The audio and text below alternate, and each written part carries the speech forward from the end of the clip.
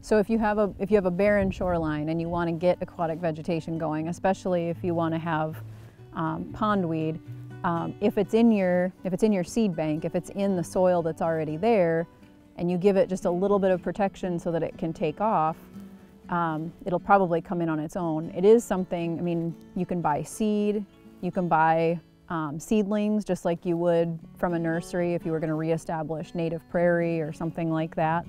That's definitely the much more costly and labor-intensive way to go, is, you know, trying to get something started that's not there, but you can definitely do it. But usually coontail, some of the pondweeds, Cara is ubiquitous. We find it from southeast Texas to northern Minnesota. It's everywhere. It's carried on bird feathers and tiny seeds. It's odds are it's probably in your lake already. If you just get the water conditions right, it should pop up.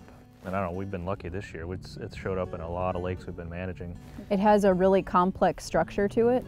You have tons of tiny little, they look like little leaflets and stuff in there, but it gives you all kinds of extra surface area that little bugs and stuff can hide in.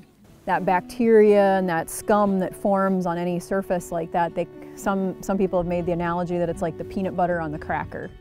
The cracker is the substrate, and all that bacteria and slime that's on there is the peanut butter, and that's the really nutritious stuff that the bugs and the small fish are going to scrape off and eat.